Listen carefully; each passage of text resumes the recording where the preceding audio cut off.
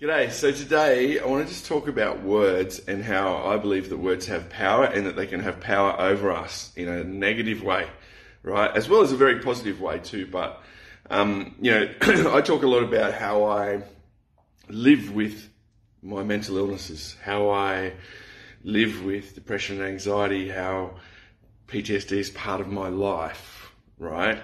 I try not to, as much as I can, I try not to say that I suffer with this or I battle against whatever, because I feel like those words have power over me. If I am constantly telling somebody that I suffer from something, then suffering is exactly what I'll do, right? So I try not to do that as much as I can. That's the first thing. But the second thing that I want to talk about today, though, in relation to that, is how we speak about somebody else who might be living with these things too.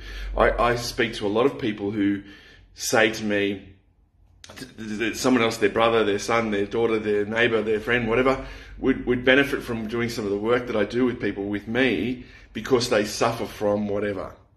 And I feel like just as it is important that we don't speak about ourselves that way, I'd really support you not to speak about somebody else that way, even if they do, because I think we can change the conversation around this stuff. We can change the way that we speak about mental illness. We can change the way that we speak about family disturbances, divorce. You don't very often hear somebody say, they've just been through a divorce. It's always they've just been through a really bad divorce, or a really nasty divorce, or a really nasty breakup, or whatever it might be. So I'd really support you to try and use words for good rather than bad as much as we can. Remember, they have very strong power over us, and sometimes that's a very negative power.